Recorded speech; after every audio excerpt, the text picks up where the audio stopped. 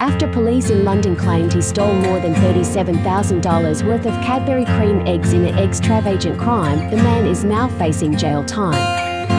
The 32-year-old Joby Pool was charged with 2 counts of theft and criminal damage in Western England, according to the West Mercia Police. Police in the town of Telford discovered that the chocolate eggs and other chocolate kinds had been taken from a facility on Saturday.